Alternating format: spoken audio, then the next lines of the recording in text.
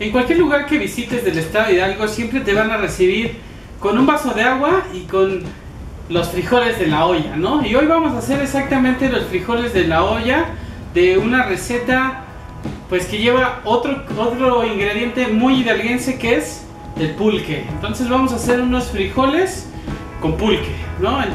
Bien sencillo. Lo que vamos a hacer en nuestra olla, aquí ya se está precalentando un poquito y le voy a echar un poco de manteca de cerdo para que se vaya derritiendo, porque me va a ayudar a sazonar mis frijoles. Entonces, manteca de cerdo. Mientras la manteca se derrite, yo voy a picar un poquito de cebolla. La verdad es que son unos frijoles muy sencillos, que en su composición llevan solamente cebolla, ajo, por supuesto que los frijoles bayos que están aquí a mi lado, y pulque. Eso es lo que vamos a preparar en este momento. Entonces la cebolla la vamos a picar en cubitos. Ya cocimos previamente, o precocimos más bien, nuestros frijoles. Lo único que hicimos fue ponerlos en la olla express a que se precocieran, para que quedaran un poquito más blanditos.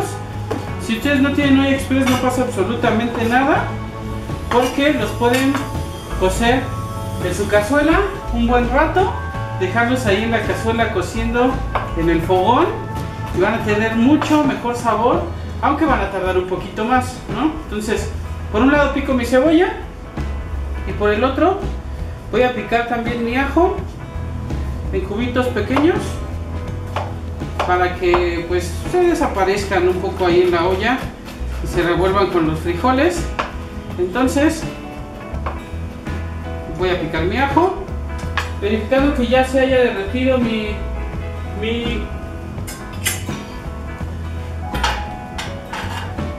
manteca.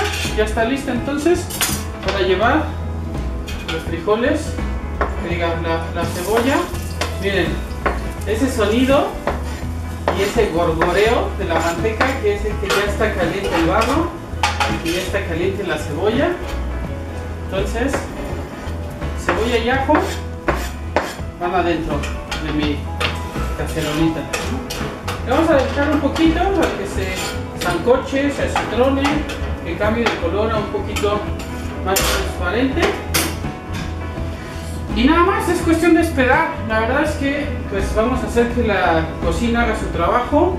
Si quieren, le atizamos un poquito a la anafre para que se ponga roja la brasa. Le vamos a tapar para que no se nos caiga la brasa, y le vamos a echar un poquito de aire para que revivamos la brasa, porque yo lo que quiero es eso, que se cosan los frijoles allí en el carbón de mi anafre.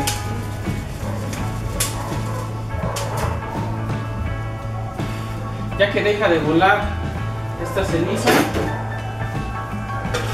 regreso a destaparle para ver cómo va mi cebollita y mi ajo.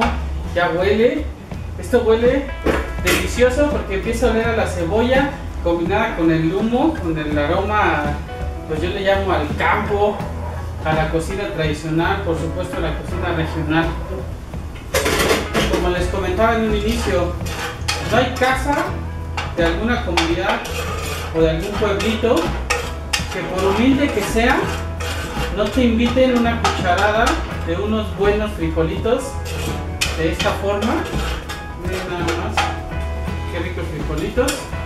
Vamos a esperar un poco entonces a que nuestra cebolla se cambie de color, se vuelve un poco transparente. Vamos ya a incorporar nuestros frijolitos, que como les decía, únicamente les dimos una precocción.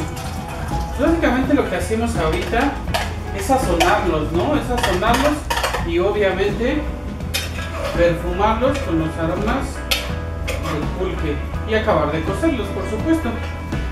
Ok, los frijoles ya están adentro, y de una vez le voy a echar el pulque blanco. Aquí sí, como dicen los tlachiqueros, las aguas de las verdes matas. Tú me tumbas, tú me matas, y tú me haces andar a gatas. Entonces nos van a servir para Le voy a quitar las cebollitas que les puse en el momento de que los herví en la olla express. Le puse esas cebollitas, pero aquí ya no me gustan tanto. Entonces solamente se las retiro y listo. Y a esperar también, ¿no? A que hierva. También le voy a incorporar unos cuantos chiles moritas, pero estos así, enteros, ¿no? Para que quien quiera picositos frijoles estén ahí, se cosan en lo que hierven los frijoles, pero no suelte tanto su picor hasta el momento de que tú los revientas en tu plato. Ahí sí ya te das la enchilada que tú quieras. ¿Qué vamos a hacer entonces en este momento? Únicamente taparlos, esperar a que rompan el hervor, para al final ponerles un poco de cilantro y que perfume y que acabe ya la cocción de mis frijoles.